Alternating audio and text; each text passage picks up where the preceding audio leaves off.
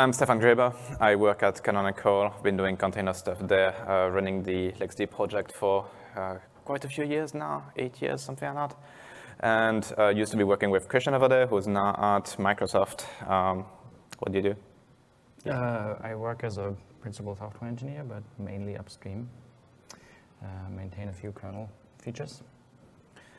All right, and so in this one, we're going to want to just go through kind of the state of containers in the current Linux kernel. Also, kind of, where do we stand now? What's happened recently? What do we see happening over the next few months or years? It's always kind of hard to predict kind of development. And do a few demos here and there of the kind of the main aspects of container on Linux. So. The first thing is, what's a container? That's always a bit of a weird one on Linux because there's really no such thing as a container inside of the Linux kernel, despite a lot of people wanting it to be, there's just no such thing. So to use the words of Serge Hallens, it's effectively a user space fiction. There's no such concept. Now, a container is usually a set of processes that are part of some namespaces. Typically, we consider that they need to at least be part of the PID namespace for it to be considered a viable container. Otherwise, those processes are not really namespaced in any useful way.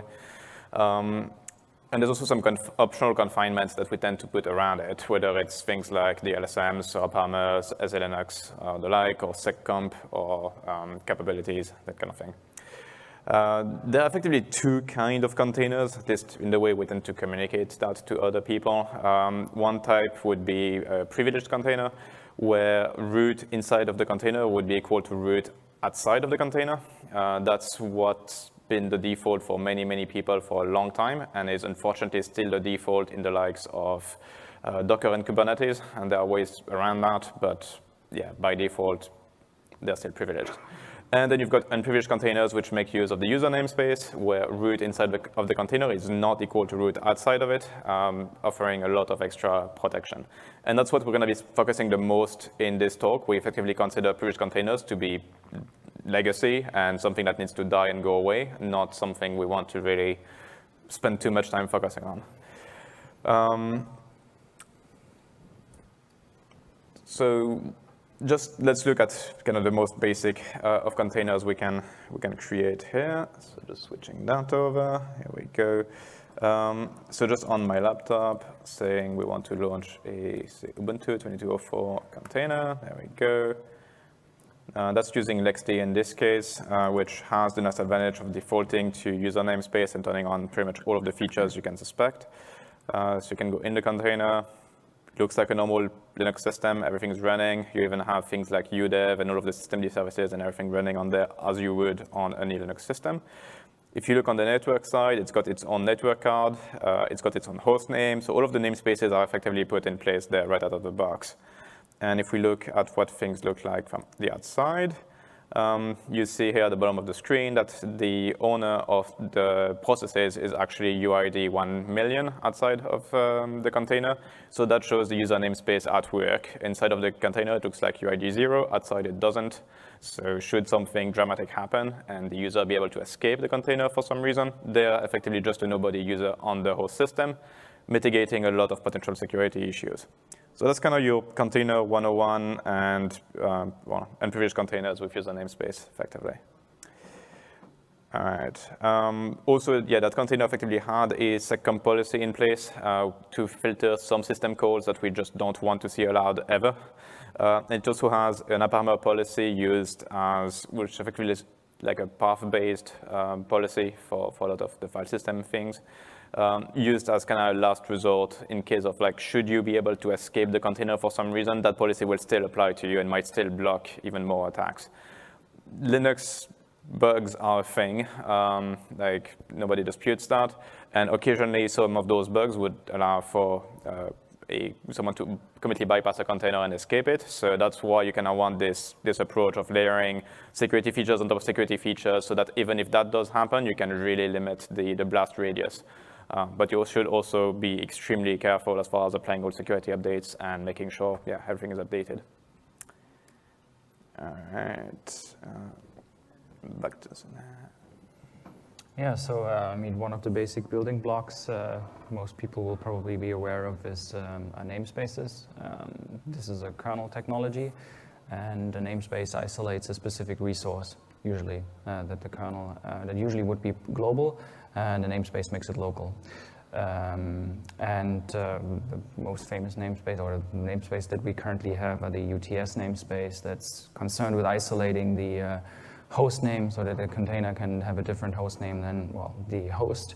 The PID namespace, which isolates the PID identifier, so PID1 in the initial namespace is different from PID1 in another PID namespace, and they are hierarchical, so that means all PIDs that have a representation in one of the descendant PID namespaces will have a representation in an ancestor PID namespace, but not in a sibling PID namespace. So if you think about two PID namespace hierarchical trees, this is the root tree, PID namespace 1, PID namespace, sibling PID namespace 2.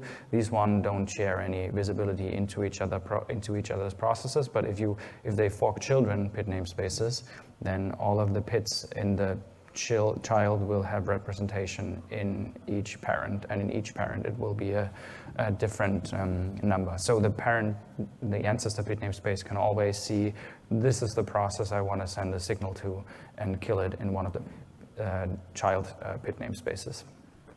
Mount namespaces isolate the mount table, so that means you can get a new, well, when you create a new mount namespace, all of the mounts of the ancestor mount namespace get copied, so they're private copies, and if you unmount them, usually, then you don't unmount the mount in the parent mount namespace. However, there is, mount namespaces are like a Swiss cheese concept.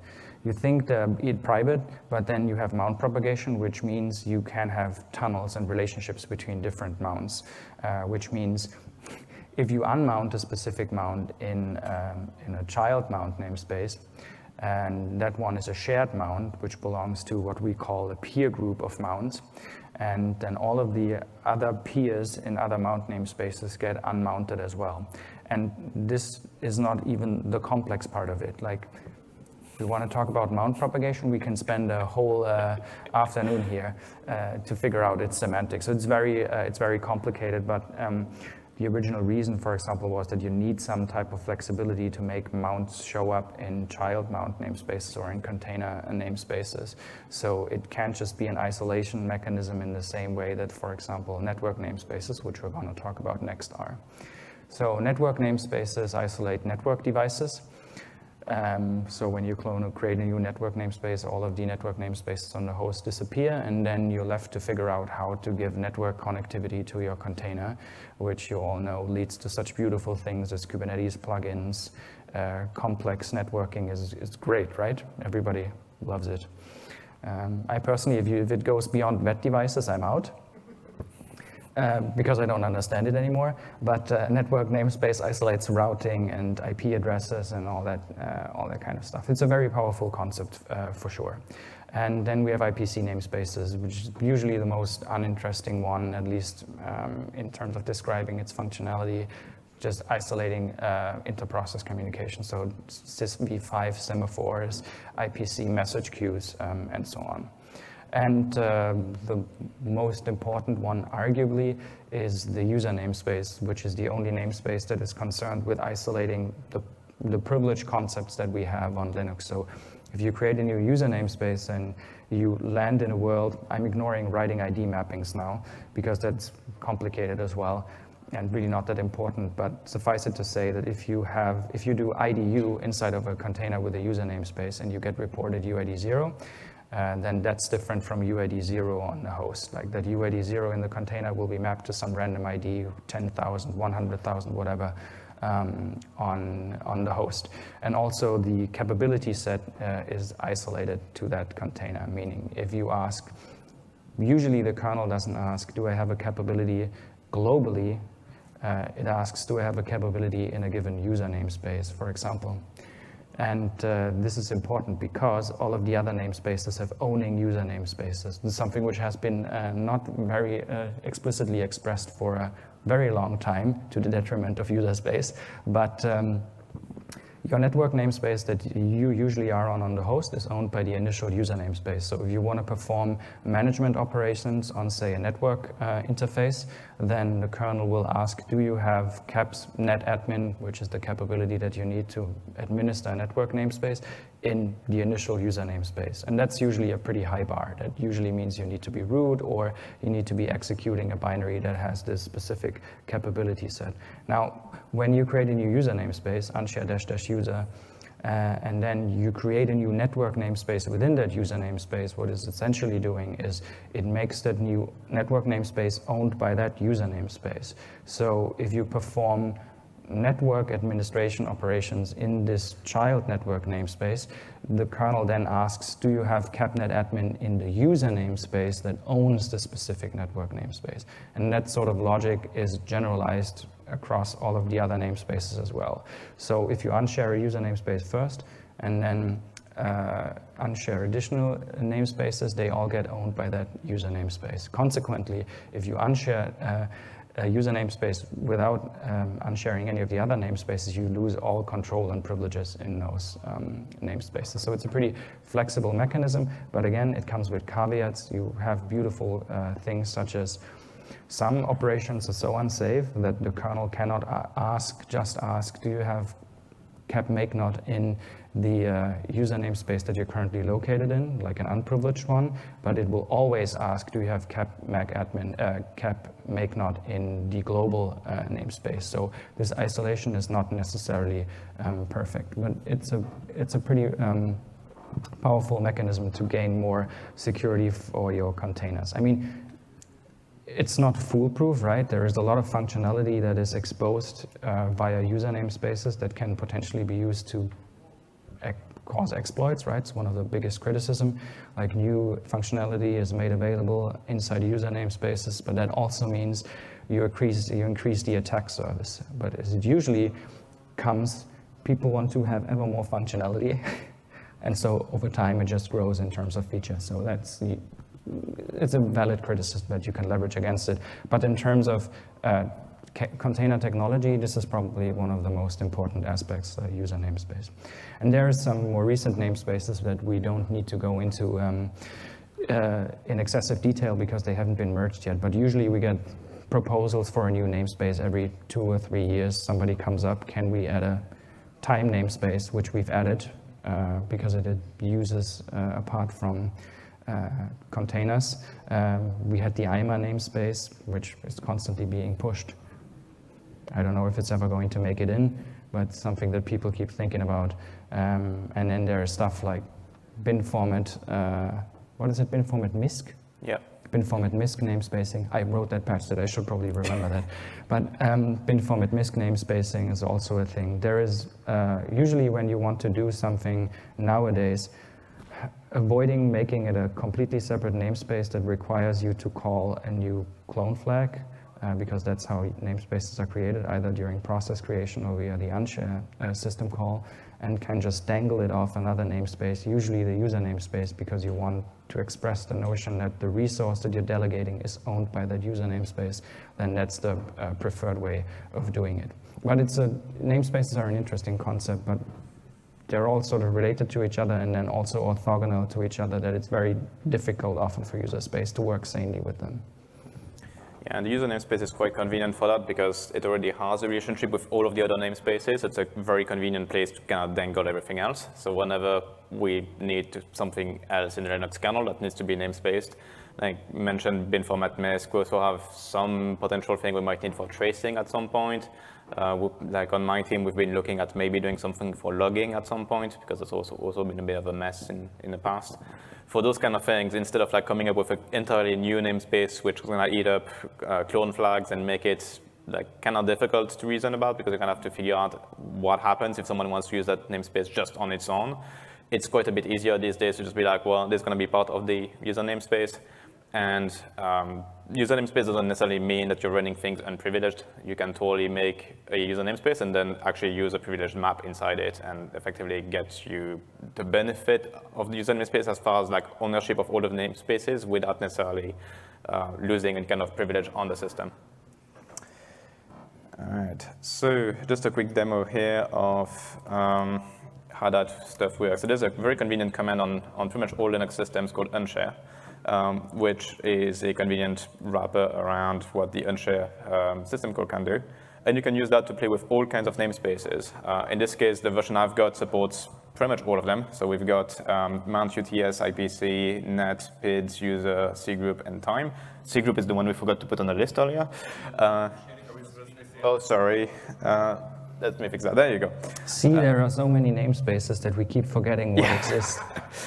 Yeah, when we're making the list, I was like, that looks a bit short. We probably missed one. And yeah, we did miss the CGroup namespace, which doesn't do a lot other than just say when you unshare it, whatever CGroup tree you're at the time of unshare becomes your new root of the CGroup tree for any operations after that point.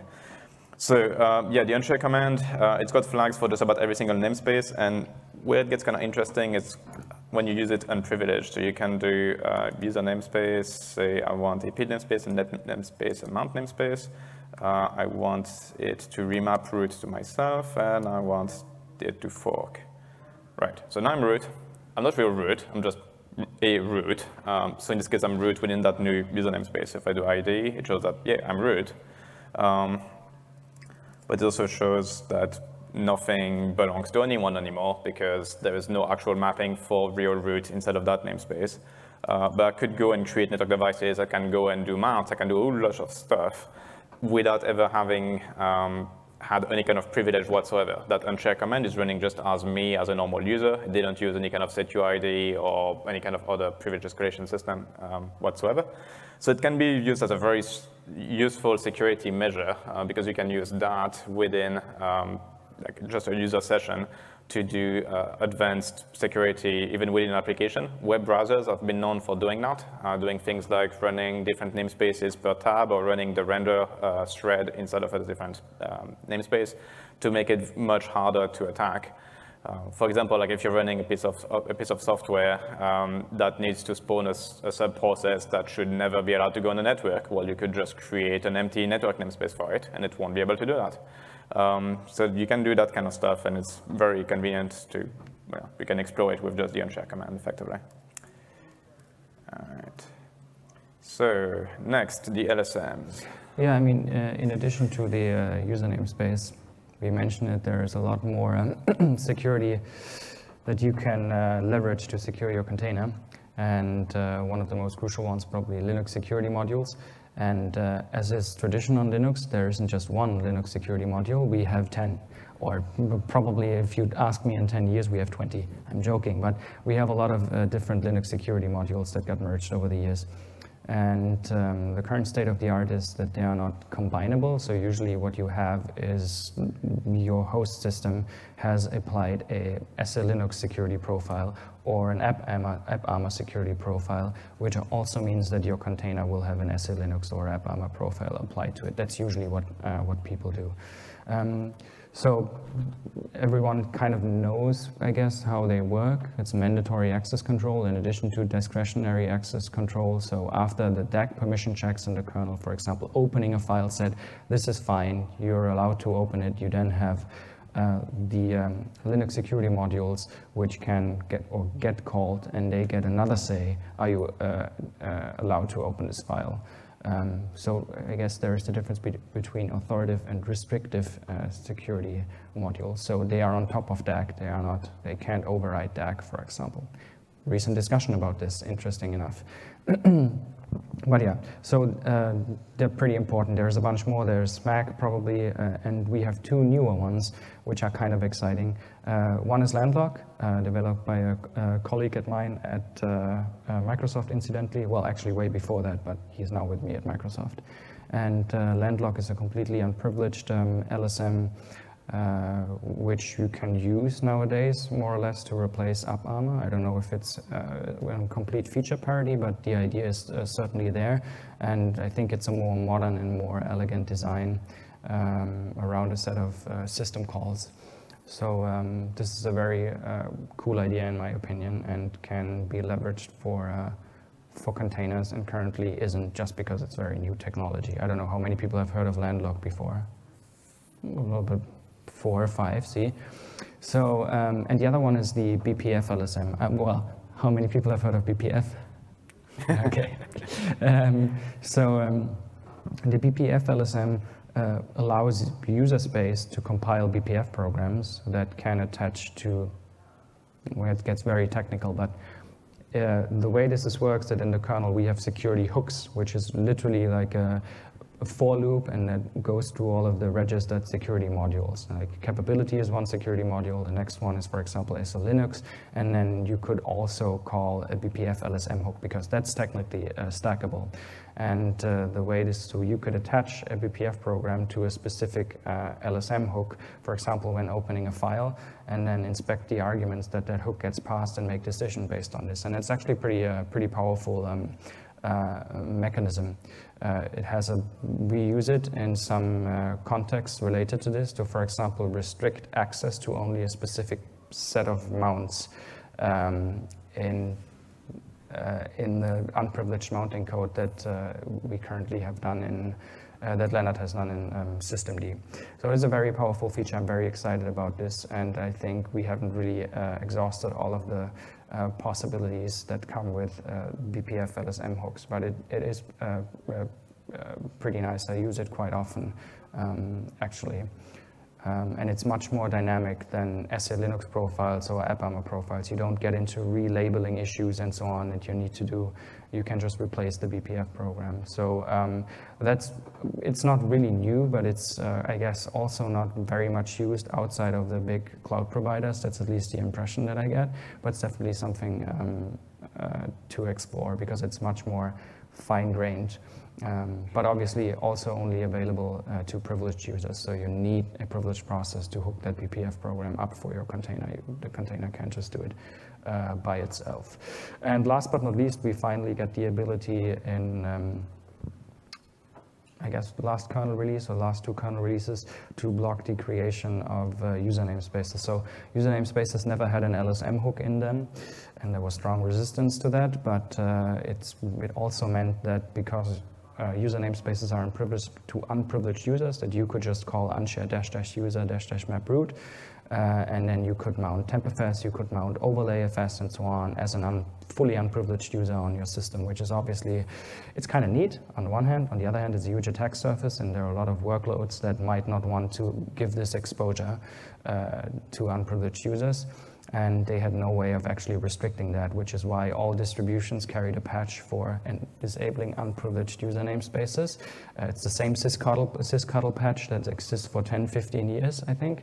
And now we finally have at least an LSM hook where you can say, and it will probably be the major use case, if this request comes from an unprivileged user, so not from root, then I'm able to refuse the creation of user namespaces while still allowing the creation of user namespaces by privileged users. So I'm pretty excited that this finally went in, because there was for sure missing functionality. And I think BPF landlock and this new userness hook is more or less the most recent additions that we had in the LSM world that is exciting for containers.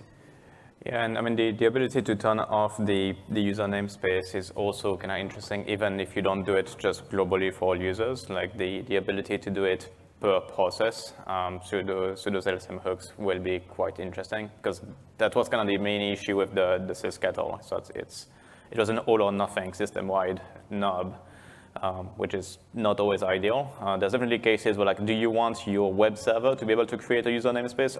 Probably not. But do you want your users in group so-and-so to be able to create user namespaces? Maybe. And now with that hook, we've got that kind of flexibility.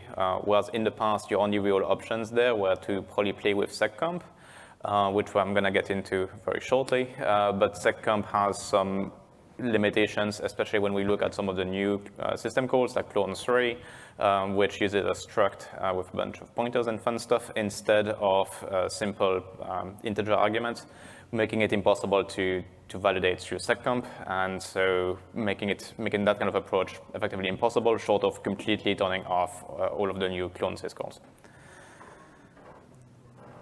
So speaking of seccomp, so seccomp is not quite an LSM, even though it's often very, very close to LSMs. It's effectively a way to process apply policies on system calls right at the entry point of system calls in the Linux kernel. That was historically used to just build simple profiles saying this system calls allowed, this one is not. That got extended a bit to support BPF, not eBPF, but BPF, to also be able to evaluate arguments and then based on those arguments make a decision whether to just reject it, keep going, or log to audit. There were a few other targets that you can use. Yeah. One of the things that was added somewhat recently, I keep saying somewhat recently, but it's been quite a few years now, but still recent for many people, is features make it into the kernel, and then 10 years later you get your first bug reports from userspace. Yes.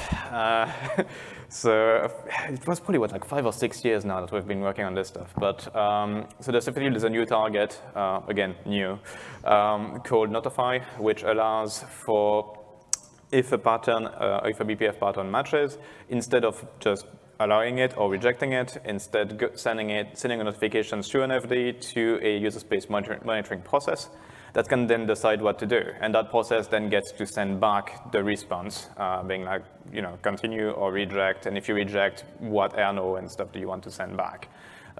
This is quite interesting because it allows for a more privileged process on the host system to process all of those seccomp requests effectively.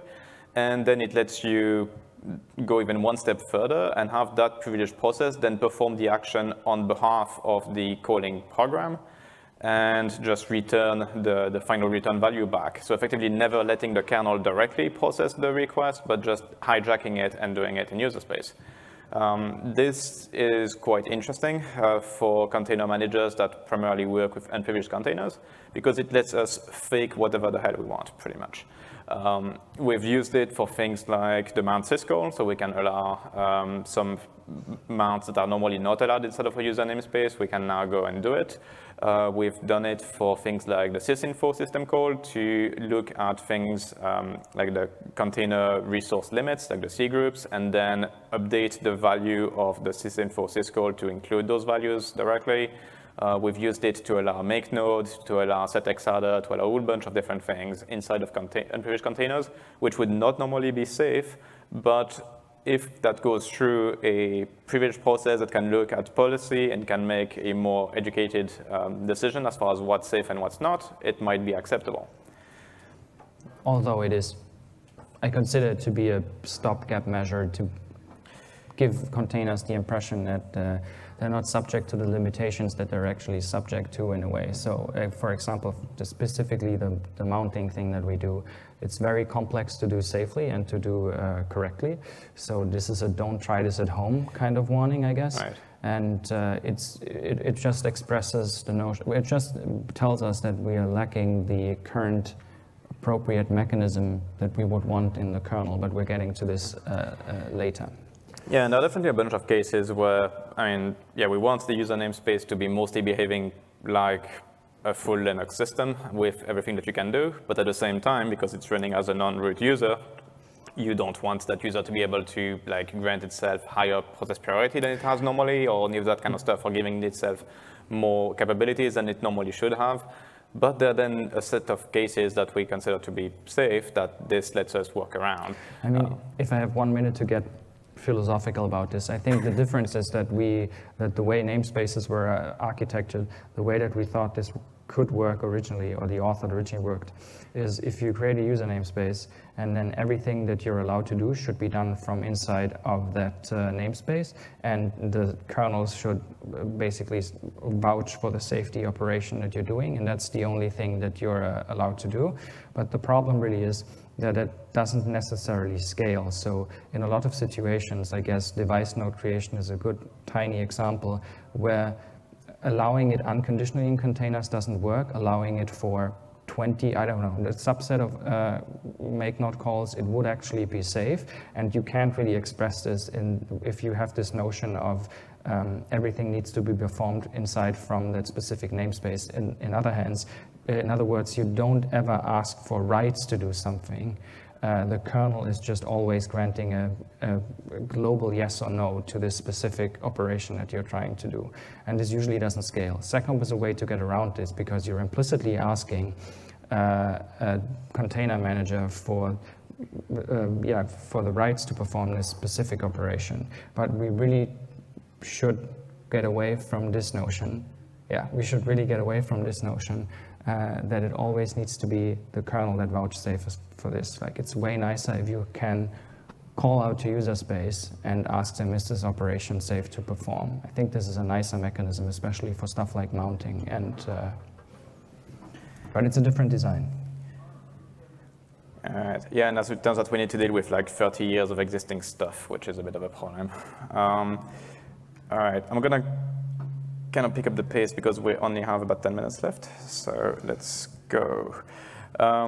Just a quick demo of what you can do. So I still have that one container here running. I'm gonna pass it a block device. If I go in there and we format that block device, there you go, and we try to mount this stuff, this is not gonna work. That's good, that's the default behavior. With interception, we can actually say, intercept mount on this container. Also, ext4 is not trusted. This is a terrible idea from a security point of view, but it works. Now, if you wanted to make this a bit safer, one thing we can do is install Fuse2FS, which is a user space implementation of ext. And then we can do some magic. In this case, we're going to tell LXT to now intercept any attempt at mounting ext4, and instead of running the real thing, just give it to Fuse. And that works. And if we go look at the mount, we can see fuse.ext4 is the file system here instead of real ext4. So that's one way we can intercept things and actually redirect them to something that's safe, because this is just a process now running inside the container. There's nothing running outside of it. That's fine. So that's pretty powerful. We're all just reinventing upcalls for containers, I think. All right. 2 minutes. This is an exciting new feature that I apparently have to talk about in 2 minutes. And I want to point out, to use 30 seconds of that 2 minutes to point out that we don't even have man pages for this yet, apart from some system calls. So the new mount API is a way to split the single mount system call that we had called mount into multiple system calls. And make it completely FD-based, which is just so much nicer. You should use FDs for everything because they provide a stable handle. And the mount system call, the original mount system call, had various limitations. Like, for example, you couldn't mount cross-mount namespaces. So you couldn't just say, take this mount and mount it into this container, because the kernel would just be like, no, this doesn't work. This is, I just have this single system call, and you need to be located in a namespace that you're mounting it to. So this doesn't really work. But the new mount API has a split where you can create an opaque handle, a mount FD, and then you can set mount options on this. You can do this in one namespace, completely privileged if you wanted to. So mount an XFS file system, set options on it, create the super block, and then you have an FS mount FD, which refers to a mount, but it's detached. And detached means you can't reach it from anywhere in the file system. It's really just a handle on a mount that is not alive anywhere. It doesn't belong to any namespace. But that means you can switch into a new mount namespace and then issue a new system call called move mount in this case and attach it into this container. So in a way, it's really nice because you can actually now inject mounts into a container, something which we are making a lot of use of already. And there was a talk about this at another conference, how this can be leveraged. So there is delegation built into the new mount API, and this concept of having detached mounts that don't appear in the file system is something that has been sorely lacking on Linux. Usually people would do this by attaching a mount, opening it, keeping a file descriptor, and then unmounting it again. And this is sort of the same concept without this dance. And without that, mount ever having belonged to a specific namespace or being owned by a specific user namespace. So this is really, really powerful to use. And as part of the new mount API, we also made it possible to create what we call ID map mounts. And that is essentially just a way to change the ownership of a whole directory tree or just a single file, whatever want, on a specific mount. So you mount a file system, every ID is owned by UID 0, and then you say, at this mount point, I want all files that are owned by UID 0 to be owned by UID 1000. Then you can actually express this notion. This is powerful for containers, it's interesting for containers, but it's also interesting, for example, in systemd, this is used to say, on this specific mount, only UID 1000 can write. Like if UID 0 tries to write to this mount, this ID isn't mapped, so you can't write anything to disk. It also gives you the ability to make UID mappings that user namespaces rely on completely transitory, meaning you never persist the ID mapping that a container uses onto disk. So that means every time you start a container, you could randomize the ID map for that container, because there are no files on disk that belong just to the ID mapping of the previous container. So that's pretty good. And what we really want to do in the future, and that's what I talked about, we want to be able to do delegated mounting, so that if a container calls mount via the new mount API inside of a specific mount namespace, then I can register myself. A process can register itself as the mount handler for that specific mount namespace and then get notifications about mounts and make decisions on whether or not they are allowed. So a properly designed delegation mechanism that doesn't rely on seccomp. All right, I'm going to do the shortest demo ever of this. So just if I go inside of the container again, I've actually been using this all along. So if we look at, I guess, ZFS, we'll see that the root of this container is using ZFS, and there is a flag here. You see read-write, real-time, ID mapped. So it means that the data mapping is in place, and even though my process tree is running as like 100,000, if I go look at storage burst, ZFS obviously isn't upstream. This is an upstream feature, but the ZFS folks have very quickly they've done it onto this.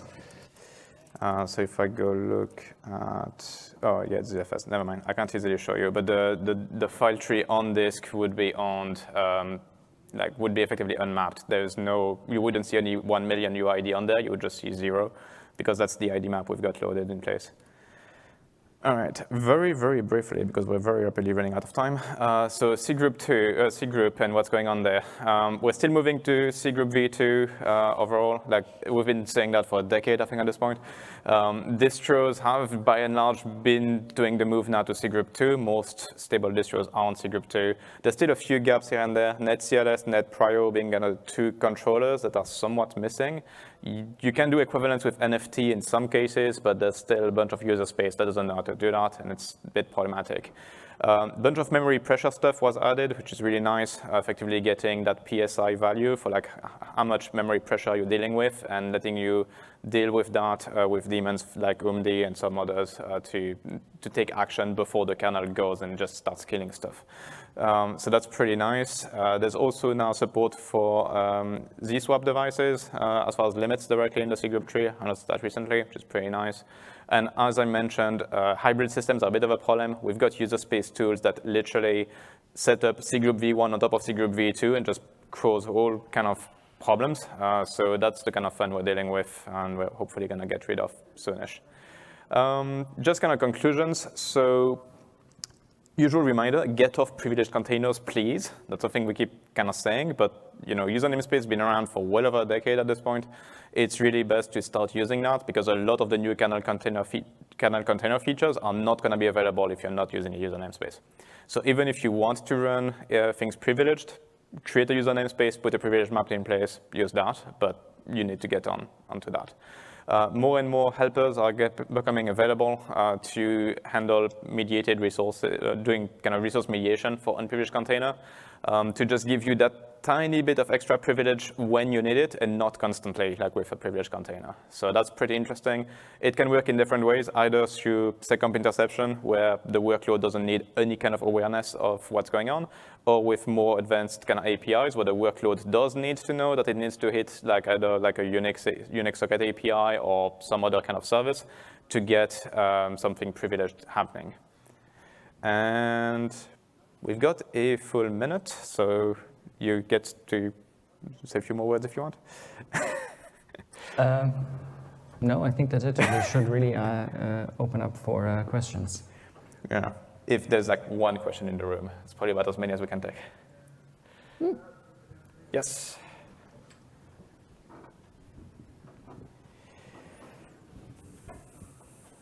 Thank you for the talk. So with seccomp notify and your work there, you're able to kind of leave the kernel and send a message over to user space, and it waits. With the eBPF LSM, is there any hope that a similar mechanism could be implemented? Because currently there's no way to await user space, and it kind of very much limits the use case of eBPF LSM. This is basically a question whether or not seccomp will support eBPF. Or? Well, no, it's more like if you use the eBPF LSM and you want, like, something hits it, like being able to ask user space for whether to continue or not. I mean, currently, I think the closest you can do to that is by using BPF maps. So you can actually have a BPF map that is being populated by user space with some rules that's then accessed from the eBPF program. But that's not really a notification so much as like a way to dynamically change the response of your program. I've got a feeling that people wouldn't really like an LSM hook that straight up goes to ask user space. That would mean the LSM hook would block on user space, yes. Right? Yeah, it's always a bit of a tricky one. I mean, it was tricky when we suggested it for seccomp as well. So you should ask the eBPF people. They're open to all sorts of crazy ideas. I'm joking. Thank you. I really don't know. It would be kind of problematic because security hooks are called from. Security hooks in a way are always a layering violation because they appear all across the VFS stack or whatever.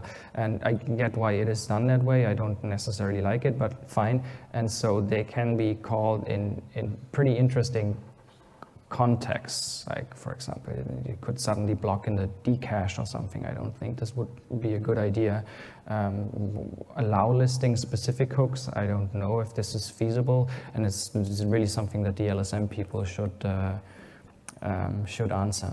I mean, you also expose yourself to very interesting loops for obvious reasons. Wouldn't be a fan of it. Yeah, because LSM is one of the few that is sleepable. Mainly that's only for reading from user space memory at this point, but yeah.